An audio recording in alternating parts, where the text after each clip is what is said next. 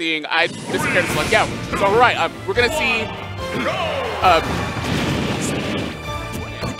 so we're gonna see GCFOX Jigglypuff, and then Chain's Bowser. Now, let's see if the CGCFOX can actually break the chains off of this Bowser. Ha! See what you did there. Yeah, my puns are pretty infamous. So now, with this is really interesting because Bowser can kill Jigglypuff with like that. Just kill him with that. With that. We're already at kill percent already. We're yeah, exactly. We're already. Oh wow! Nice, wow. Great setup coming from CGC. Wow. And a brilliant back air won't kill. But again, it's like. Yeah, because mashing up B will just keep Bowser in that position to come back. This is crazy to me because anything that's well placed with the chain will kill it. But as you can see, GCFOX is no slouch with Jigglypuff. He's actually got a great answer for Bowser. Just stay in the air, out of the range of and excellent edge guard. And then giving him a little bit of his own too. Yeah. Give him some of that knockback.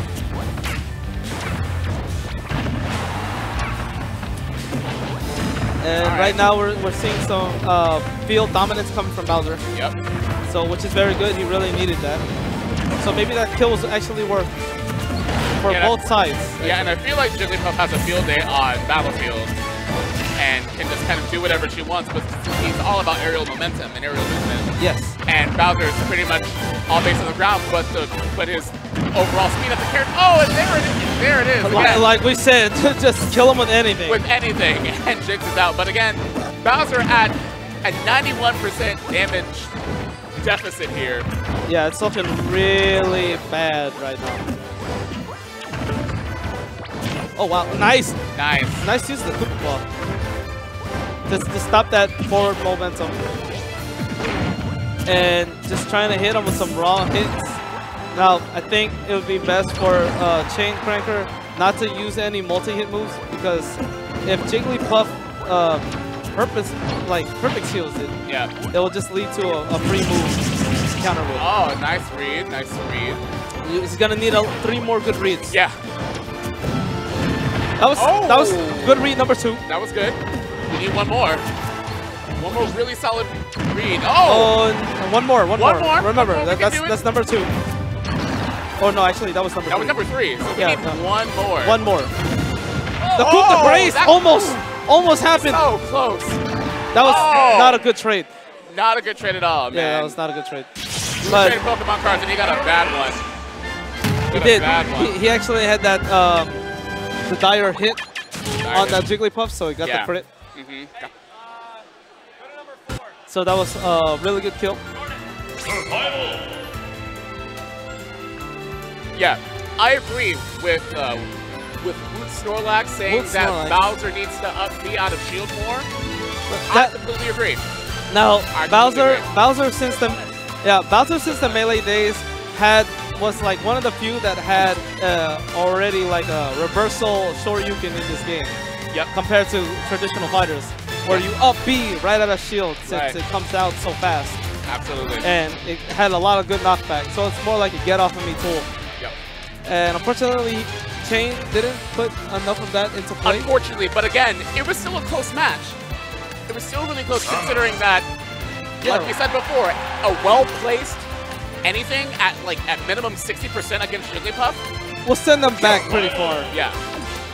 And making it very hard for them to return. Absolutely. So we're probably going to see a little bit more of the hard reads from Bowser, and it's all dependent on what stage they go to next. Right. And we might actually see it coming back to... Wow! Okay, so we see counter picks coming in. We got Sonic. I've only seen Chain Sonic once when he played over at my house for a Smash Fest. How would you say that? And it's fucking annoying. But again, are we gonna see? GCFOX has also said, like in the NorCal Spectral community, is me playing Samus a bad idea? I don't think so. I wouldn't say so. I wouldn't say so at all. Because Samus is very underrated in terms of like how good she is. Right, and I feel like that because GCFOX plays a floating character, Samus is very floaty in this game. Nice. So I think it really plays to his strengths already in terms of his playstyle. So I think it's only a natural fit for him. Ooh! Excellent read on I'm loving the buff that they gave in Samus in that beam cannon. Oh, with the shoulder check, dash attack, alright. Nice! Oh, and the excellent read on the up B with the last hit causing a critical and then knocking Sonic. Hey, forget Princess up B, we're gonna see some warrior up B. Yo. Nice. Oh, I love that was very reminiscent. That was very reminiscent. I love the back short hop there. Amazing. Really cool stuff. Bringing out some of that classical tech. Good read, but not quite enough to great NorCal DI.